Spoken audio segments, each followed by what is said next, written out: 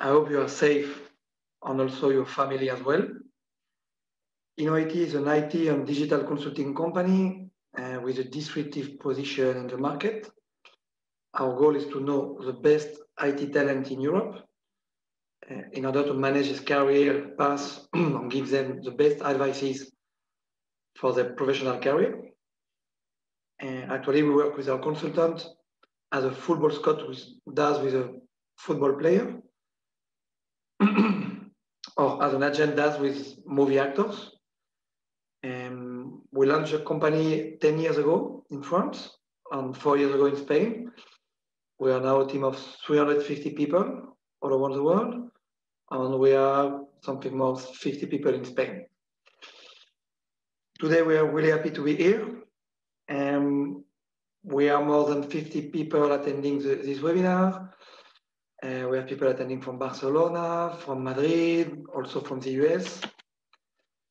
As you know, today we are going to speak about the new Relic case, huge scale, small cluster, using cell to scale in the cloud.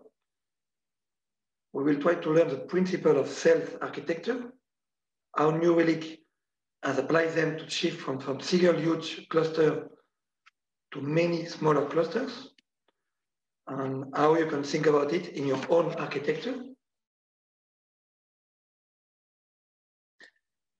Thank you very much to our speaker, Andrew Blomgarden. Andrew is Senior Principal Software Engineer in New Relic. He lives in Pittsburgh, Pennsylvania. Today, we'll have a 1 hour webinar with a presentation of 40 minutes. At the end of the presentation, we'll have the opportunity to make questions to Andrew. Please write your question on Zoom, on the wall preguntas and respuestas, better than in the chat. We will record the chat and we'll probably send the replay by Meetup, and also we'll probably send you the slide by Meetup. So thank you very much to all of you for being here today. Enjoy the webinar, and I let Andrew start. Yes, I'm really glad to be here. Thank you for having me. I'm going to start just by introducing myself a little bit more. As Jérôme said, I'm a senior principal software engineer at New Relic, and while I'm from Los Angeles, I live in Pittsburgh these days. In my time at New Relic, I've built a bunch of different things, worked with a lot of different people on a lot of different problems, including really big things like NRDB, our in-house database. I'll be talking about that some in this talk, but also little things that are really valuable for customers, like being able to drag on a chart and zoom into a time period. And on the side, I'm a semi-professional choral singer, including on this recording with the Pittsburgh Symphony. You can go listen to it. I'm really looking forward to singing coming back after the pandemic. So with that, I'm going to get into the talk. I'm going to start out by talking about an example, not my own example, but an example that you may have seen last year in 2020 when Amazon Kinesis went down in US East 1 in Northern Virginia.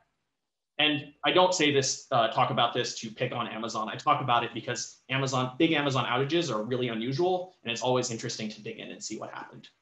So whenever these happen, you get headlines like this saying there was a big outage, it took down a big chunk of the internet. There was one of these yesterday when Fastly went down.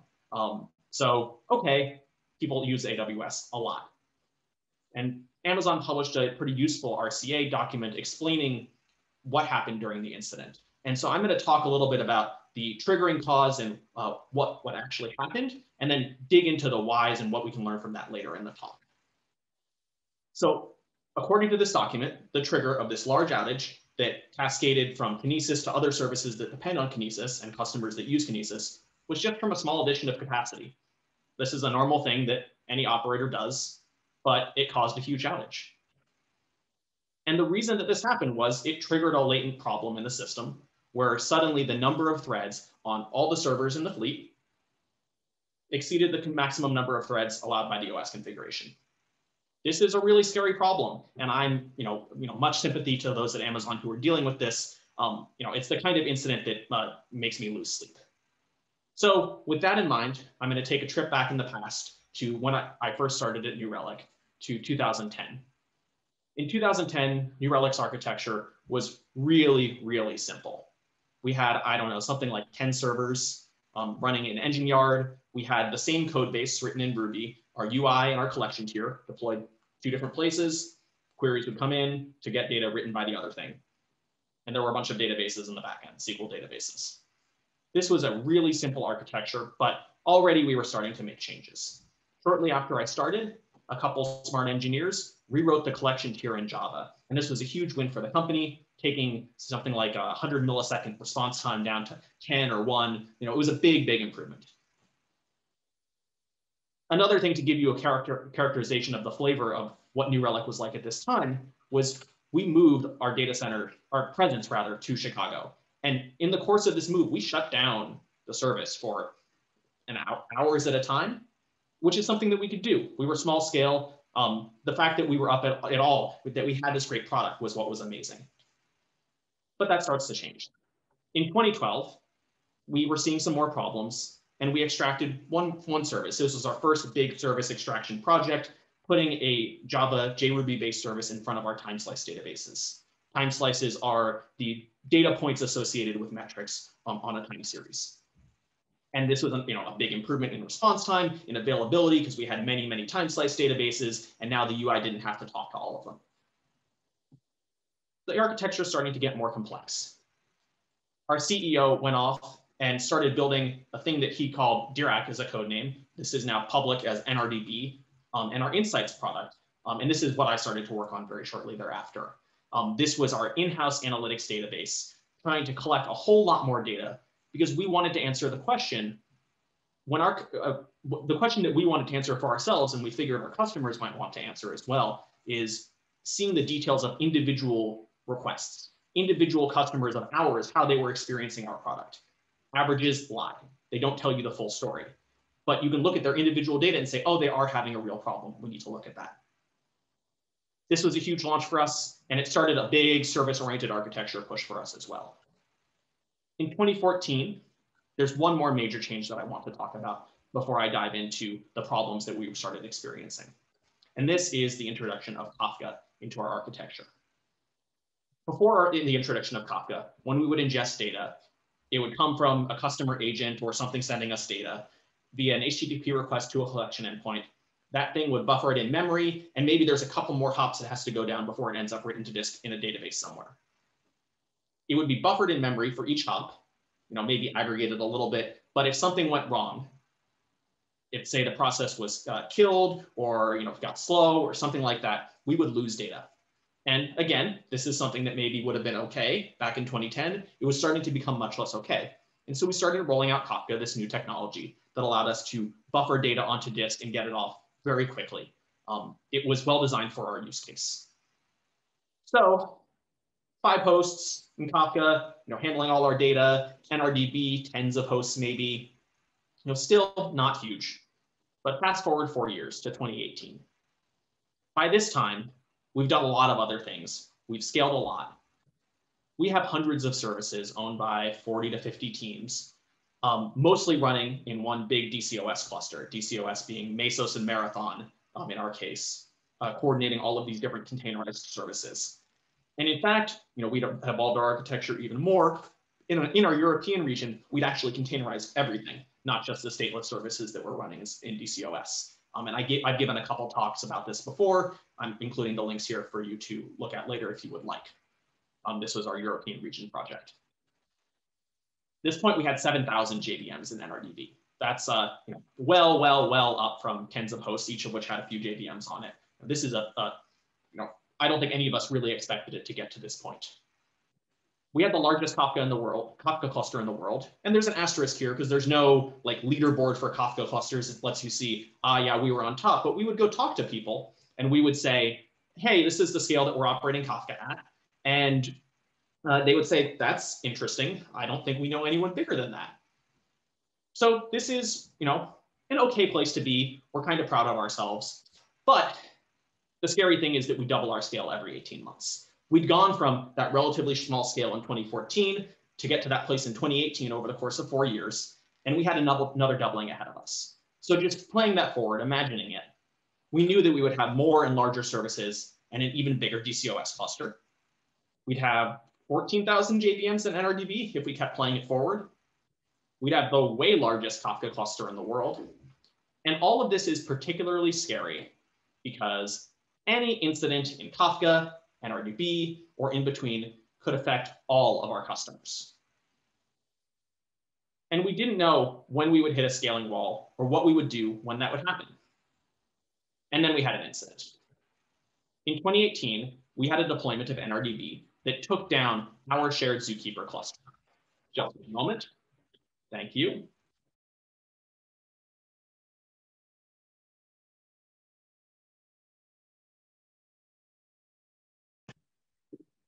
Took down our shared Zookeeper cluster. So this was something that we had tried out in our staging environment. We deployed it there. It had seemed fine. And then at production scale, it had triggered what it turned out was a quadratic or possibly even cubic issue in the code that we had talking to Zookeeper. And the scary thing about this was, yes, the incident happened, but also we had no other cluster that was 7,000 JVMs large that we could test with. That would have been cost prohibitive for us to provision at the time. So, okay, this is bad. Maybe we should be really careful with what we roll out to NRDB. But the goal of this deployment was actually to get us past the scaling wall. We were trying to fix a problem where we couldn't add more JVMs to the system because the coordination system was reaching a limit. Oops, we're in trouble here. This is not good. So let's keep doing what we're doing. This is not a good idea. We can't rely on the unknown, unlikely, not happening as our reliability strategy. Everything can be fine, We can have maybe a little small incident here and there. But if we have this risk of just massive incidents because of something that seemed fine, that's a really scary place for us to be.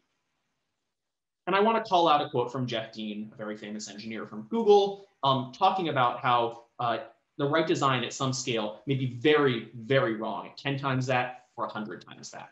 So if we design this for 10x growth, had it come time to rewrite it, to really reimagine it? And the answer was yes. We had scaled a ton. This is when I started at New Relic on the far left. And just by 2017, that's way over 100 times. And yes, we had re-architected our system some along the way. But this fundamental notion of the big clusters, we hadn't revisited that. So I'm here to talk about something that is not invented here, really. And I want to talk about it motivated by how I first learned about this architecture. And that is another Amazon outage, the great S3 outage of 2017.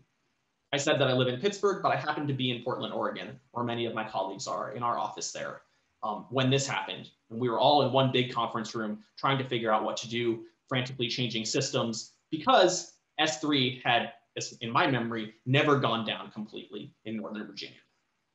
So we looked at the RCA, and the trigger was something that is very relatable to me.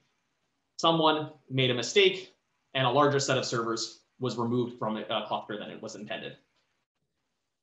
But Amazon started talking more about what they do to prevent incidents in the first place. And they started talking about factoring services into cells. And at this point, I had never heard this term. And I asked other people at New Relic, hey, is this something that you know about? No one had. But it talks about how cells are they let engineering teams assess and test recovery at a certain known scale. So this would be really powerful. And I started Googling around and found this blog post from High Scalability talking about it just from 2012. So it was clearly an idea that was well around. A cell architecture is based on the idea that massive scale requires parallelization, and parallelization requires components to be isolated from each other. These islands of isolation are called cells. And a cell is a self-contained installation that can satisfy all the operations for each other. All right, this is sounding good. They can be added in an incremental fashion as more capacity is required. They isolate failures, and they can be distributed across data centers. So these three things were really attractive to us. They gave us the hope of a scalable future for our systems with some limited blast radius, and also the possibility of moving to the cloud.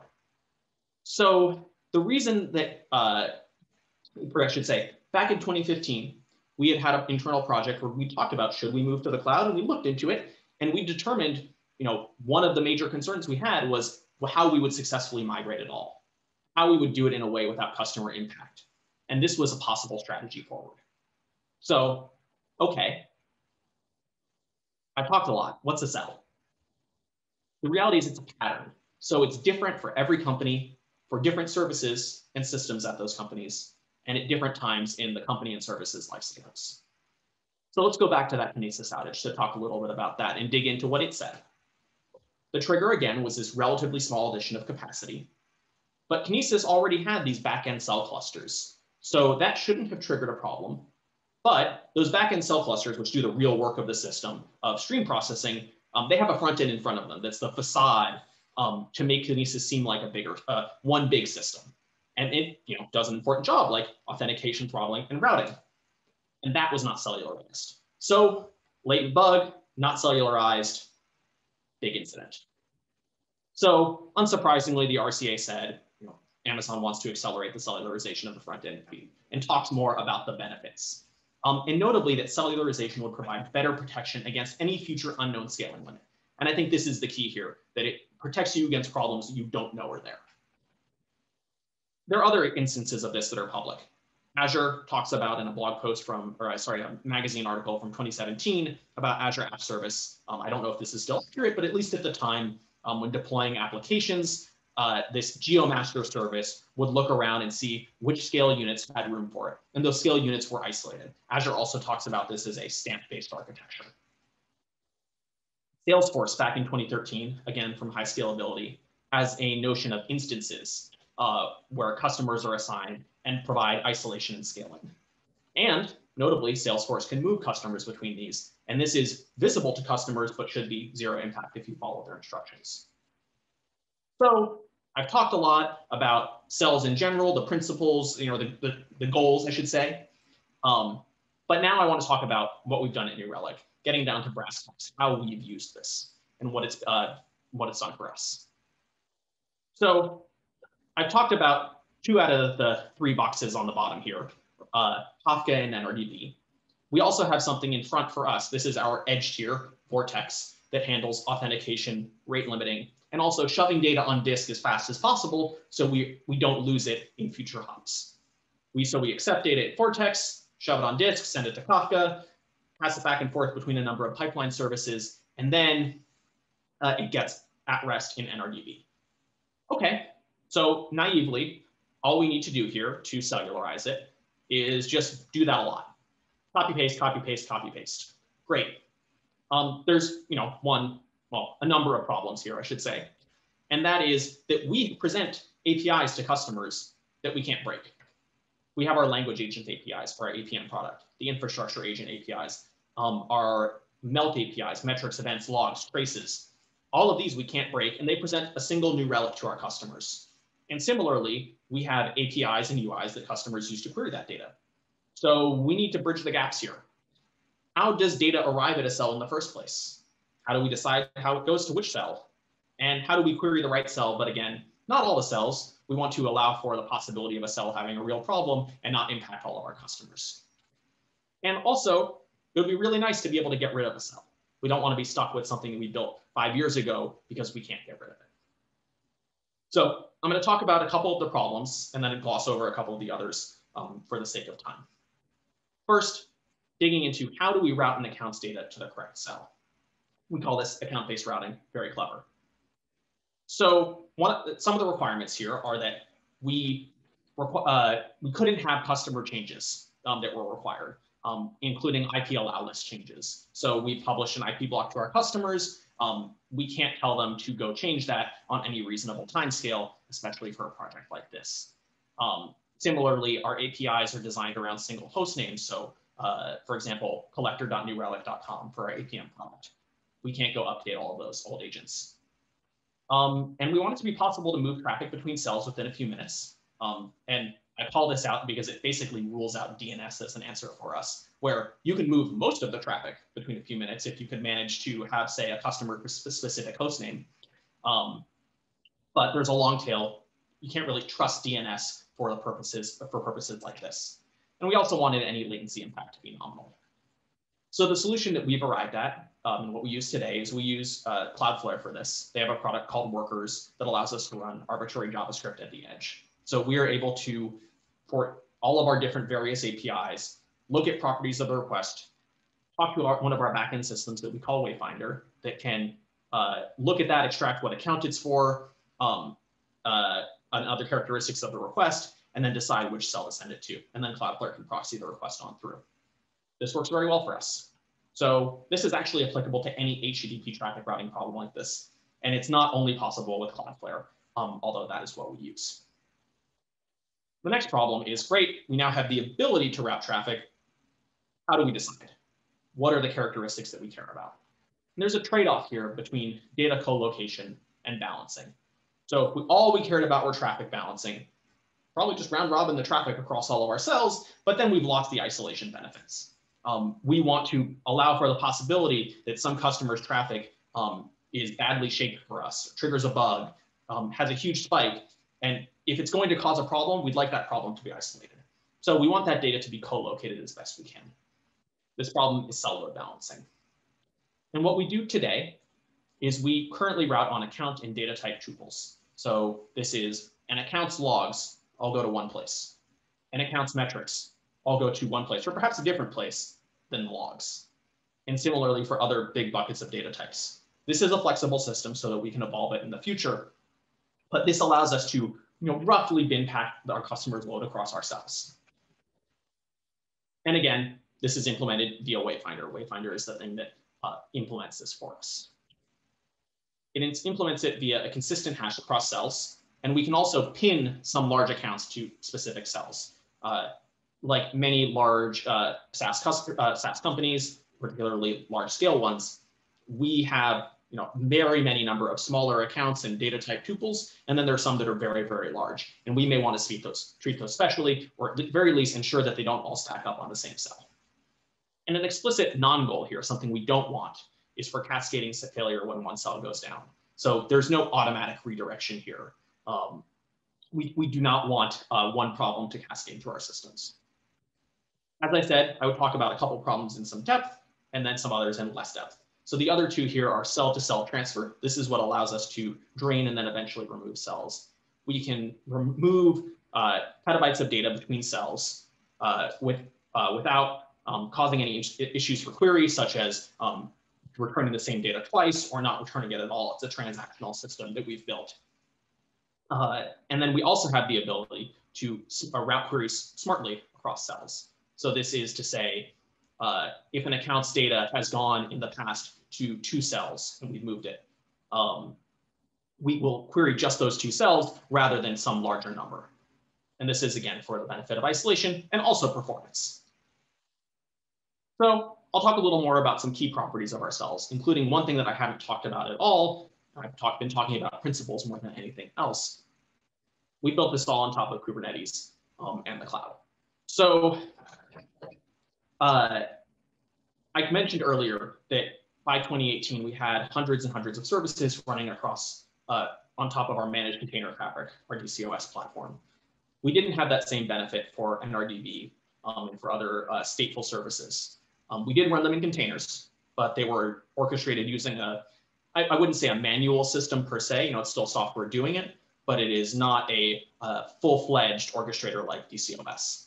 Kubernetes is what allowed us the flexibility to write an operator to operate NRDB. And as we were going from one big cluster in our production environment to many more, this was key. This was what allowed us to keep the same level of service without stressing out our engineers as we were getting more and more and more clusters in play. And this has been a huge success for us. We also use managed services in AWS, such as RDS, managed Kafka, and then we have a platform on top of each cell, sort of bridging them together for operators' perspective. We have a system we call Grand Central internally. This is homegrown, but it's on top of Argo for Kubernetes, coordinating across clusters, and we use Atlantis and Terraform as well. So all of that is our managed platform. And then because of that, and also for other reasons, we have a goal of having cells be ephemeral. And this is, for a few reasons, one of which is that Kubernetes has a relatively fast support cycle. And ideally, you're able to upgrade in place, but sometimes you might run into problems. And giving us the ability to build new cells, move traffic to those, and then tear down old ones gives us a way out of any problems like a Kubernetes version. upgrade problem. And it also allows us to make more fundamental infrastructure level changes. For example, if we wanted to re-IP all of our VPCs, that would be difficult, if not impossible, without rebuilding everything. And so this ephemerality allows for that. And it also ensures that we don't have a permanent single point of failure, because we've designed with the assumption that these cells have a limited shelf life. And so to support that, ingest must be movable between cells, as I've talked about. State must be movable between cells, and there must be more than one cell of a given type. And I want to talk a little bit about the extent to which we've gone to make that possible, even when faced with some real challenges. And that example is Prometheus data. So last year, we released the ability for our customers to send us data via the Prometheus Remote Write API. This is a really easy way to send Prometheus data to us. Just add a couple lines to the Prometheus configuration, and suddenly all the Prometheus data is being sent to us because we implement the native Remote Write API. And this is really great, but some Prometheus data comes in with semantics that we have not built our platform to optimize for, notably cumulative counters. So for example, a process recording the Prometheus metric with the number of requests since it started, that's going up and up and up and up and up. Typically what customers care about is the overall throughput. So they want the difference between now and the one before. And then over time, add that up, you get a time series chart with the number of requests. So we had a system that translates the cumulative counters at ingest time into deltas, and then we store the deltas. The problem is that requires a little bit of state. And so if we were, for example, to move ingest between cells for an account's Prometheus traffic, it's very difficult to make that an instantaneous migration, given clocks, distributed systems. It's a hard problem. And so we allow for a little bit of slop, a couple minutes, where data can be going to both places at once. And this is fine for almost all of our systems, except here. So message 1 saying I have 1,000 requests can go to cell 1. Message 2 saying I have 1,100 requests can go to cell 2. Message 3 saying I have 1,500 requests can go to cell 1. And suddenly we've recorded a delta of 500, even though the delta was between 1,100 and 1,500. Oops. So we built a system in Cloudflare. Again, this is arbitrary code that we can run at the edge with workers to send data to both cells simultaneously and tell one to actually produce the results. This allows cell 2 to come up to speed on what the historical state was, and then we can execute a cutover. At the end, we end up with data in cell 2 just as we wanted. This was a bunch of work, but we did it because of those benefits of ephemerality are so important for us. So I've talked a lot about the architecture, and I want to talk just a little bit about how we ran our migration, how this has been going.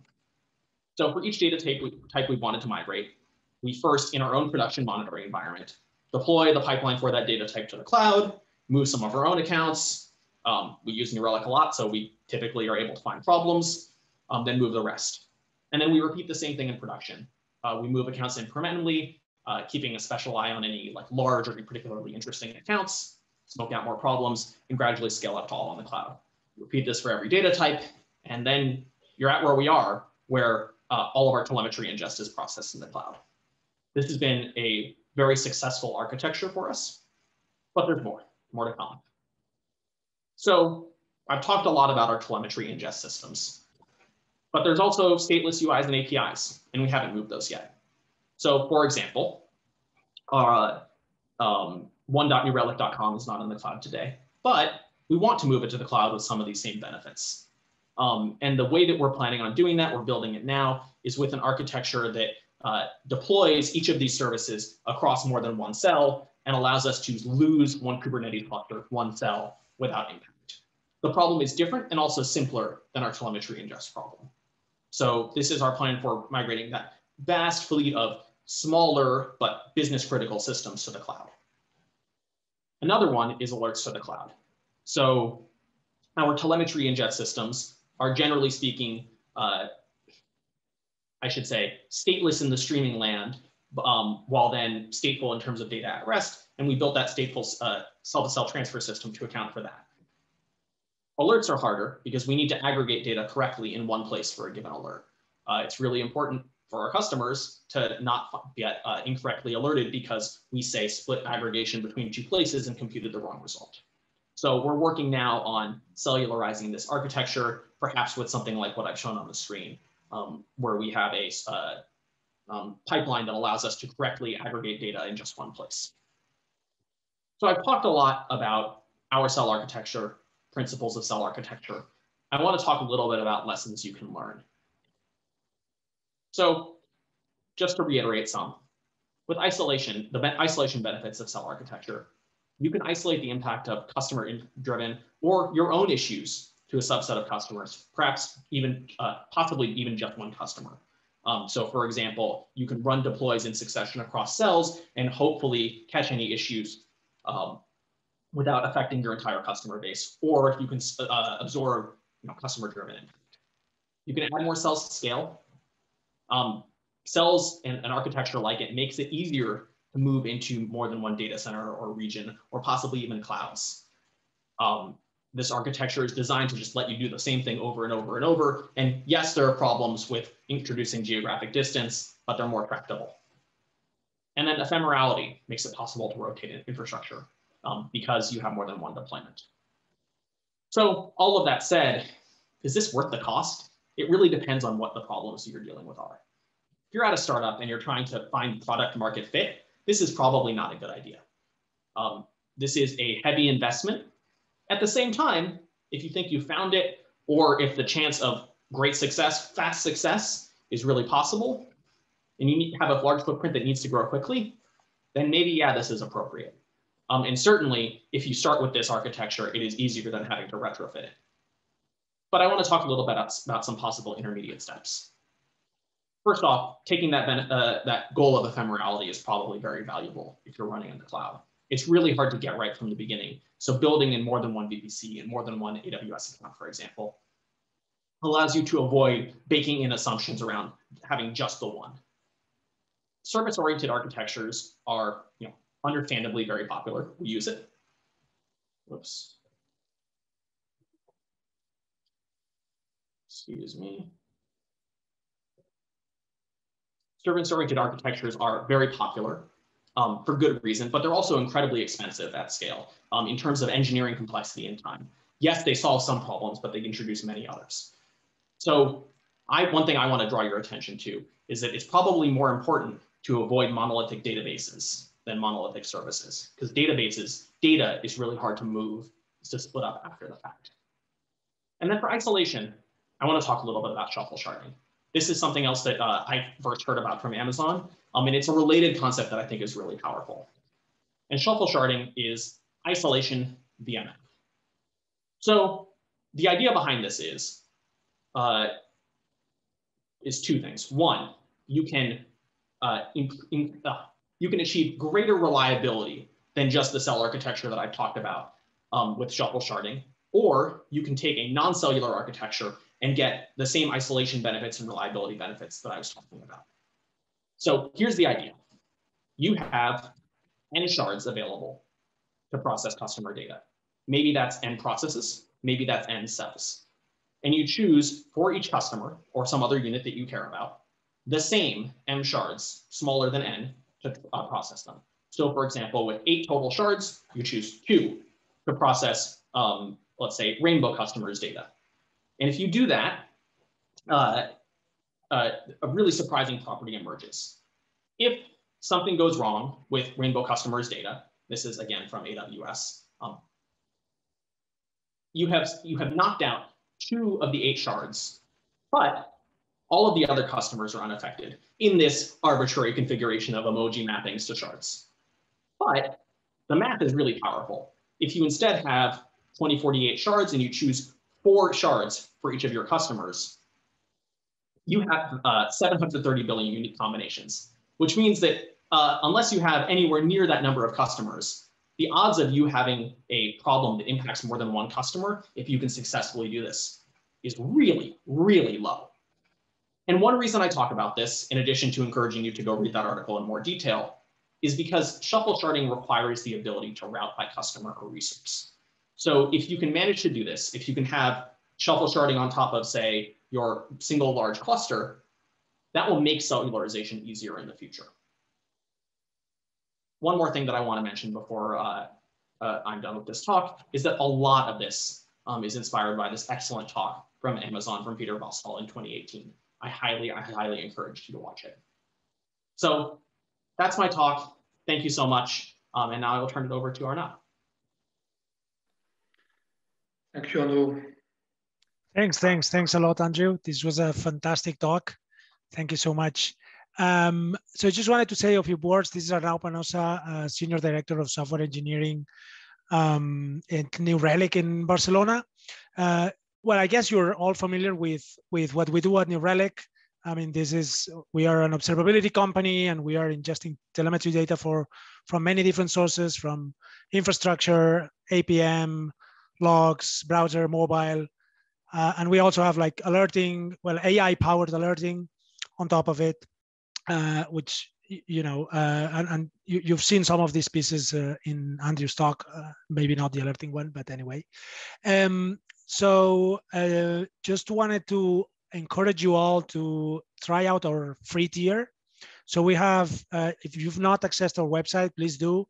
We have 100 gigabytes of ingest data per month that are free forever, and you have access to our full suite of products.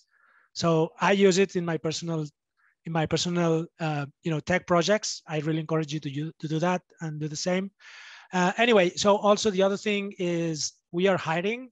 Our office in Barcelona is growing. Our other offices in the States and also in Tel Aviv are also growing. But anyway, so just wanted to let you know that we have positions for backend engineers, which probably it's what's more relevant for this talk, but also for front end, for experienced designers, engineering managers. If you know people, do not hesitate. We're building a great team. You have a lot of fun with all these kind of challenges that Andrew was describing. So yeah, please do that. I'll share in the chat window just this link, so you can just copy paste it to access our career website. And I will also send you my LinkedIn profile. So if you prefer to just contact me directly, feel free to do so. Happy to answer. I'll be glad to meet you. With that, I'll just we can hand it over to Q&A. You can use the Q&A section in the Zoom, and Andrew will, I assume, gladly answer your questions. Don't ask me because I won't be able to answer. Thank you, Arnaud. Yes, so you can write your question on Zoom if there is any question.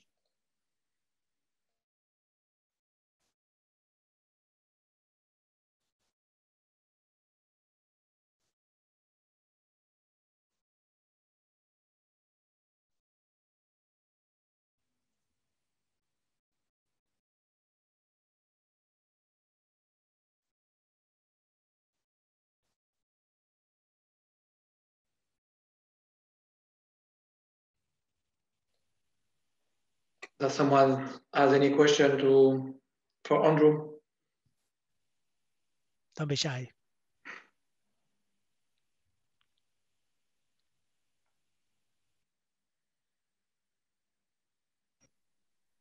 And if you have any questions afterwards that you think of, feel free to send me a message on Twitter.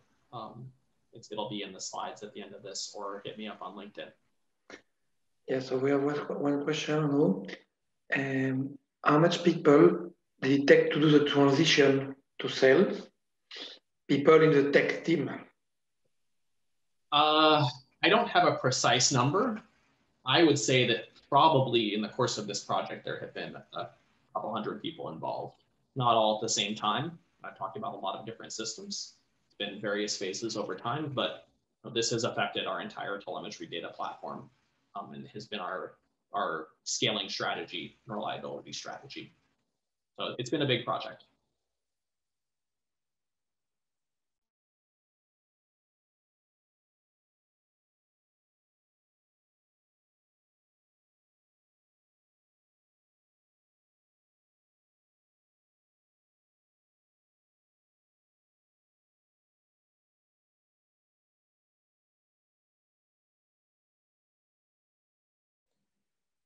Okay. So it seems we don't have more questions. Probably next to the event we will receive some. Okay, thank you, Arnaud. Thank you, Vanessa, also for making the event possible. Thank you very much, Andrew. Thank you. Some comments are coming. Great presentation. Thank you. Congrats. So, thanks to you. Thank you. Bye bye. Thanks, Andrew. Thanks, Jerome. See you soon. Bye. Thanks, Vanessa. Bye.